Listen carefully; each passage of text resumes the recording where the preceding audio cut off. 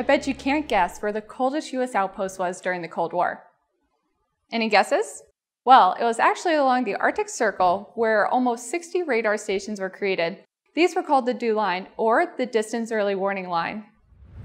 This roof of the world holds a stark menace to our country. No two nations on Earth are any longer cut off from each other by geography. Geography has new meanings for the safety of the American and Canadian people.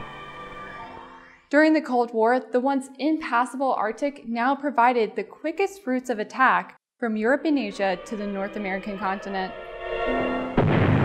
It would stretch miles across the continent to Baffin Island, opposite Greenland. The DEW Line was made possible by a bilateral agreement between Canadian and American governments and became one of the largest military products in Arctic history.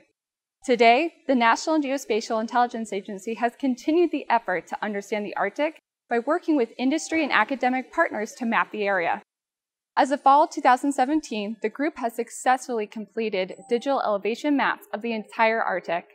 So while the DEW Line would only be in use for a couple of years due to the Soviet Union's creation of the ICBM, the DEW Line truly demonstrated the importance of international partnerships, the sharing of technology, and the collective effort to know the Earth.